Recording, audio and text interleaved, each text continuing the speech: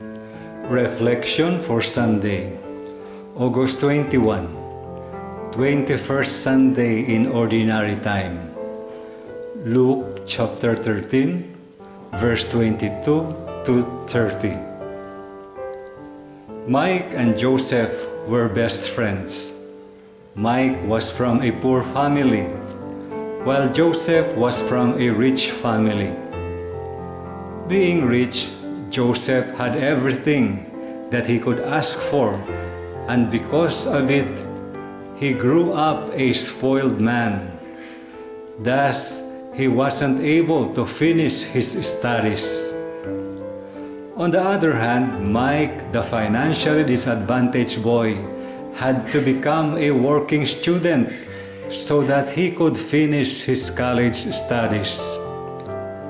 10 years had elapsed. There was now a reversal of roles. Mike was already a very successful man, brought about by his hard work and determination, while Joseph, the former rich and spoiled man, became poor and miserable. The first and ending statement of Jesus in our Gospel is so meaningful. He tells us, "Strive to enter through the narrow gate, and some are last who will be first, and some are first who will be last."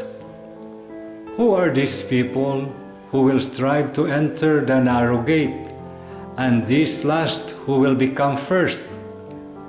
These are people who embrace sacrifice and hard work, and the first who will be last are those who love the easy or worldly life. Our discipleship with Jesus in this world is never easy and always laden with trials and sacrifices. It may seem that we are going through a narrow gate, but this is the reality of faithfully walking with Christ in this world. In fact, Jesus himself said that anyone who is truly willing to follow him must forget himself and be ready to carry his own cross. We have nothing to worry about if we continue to face a difficult life for the sake of Christ, and if our friends would scorn us because of our discipleship for Christ. So be it. This life is temporary anyway.